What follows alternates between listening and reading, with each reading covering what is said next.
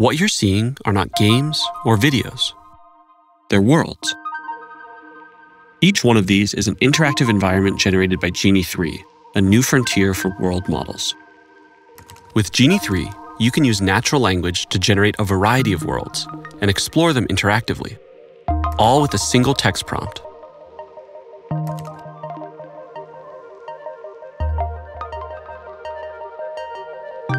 Let's see what it's like to spend some time in a world.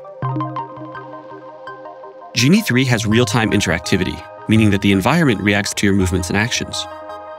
You're not walking through a pre-built simulation. Everything you see here is being generated live as you explore it. And Genie 3 has world memory.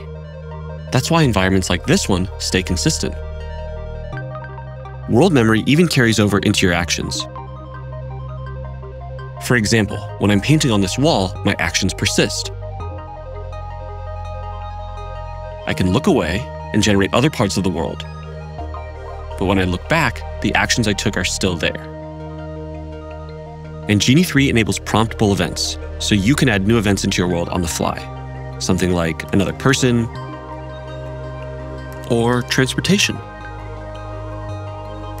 or even something totally unexpected.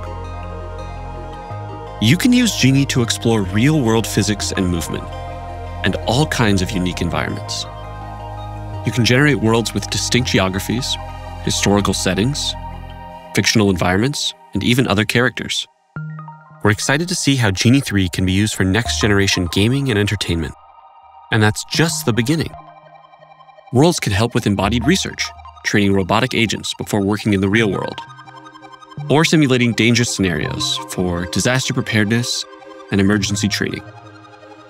World models can open new pathways for learning, agriculture, manufacturing, and more.